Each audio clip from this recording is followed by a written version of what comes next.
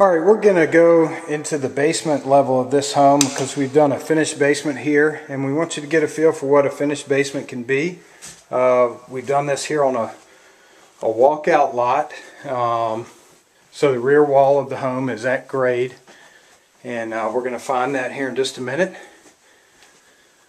But here at the bottom of the stairs we've got a flex room that we're showing here. Is a closet in there, some windows to bring in natural light, ceiling fan,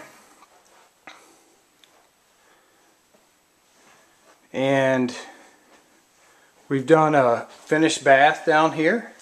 As you can see, look at the beautiful vanity here with the great granite selection and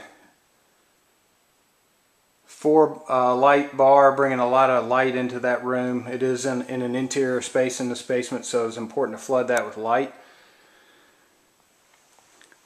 We did reserve part of this basement for mechanical space and storage, and you can see there's pretty adequate storage here, even though we finished the majority of this basement space.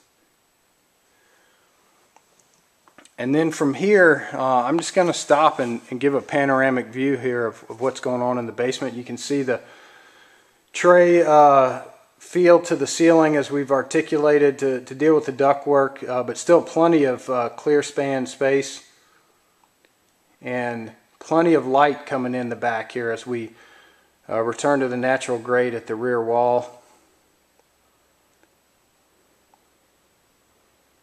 Double doors with all the glass bringing in more light.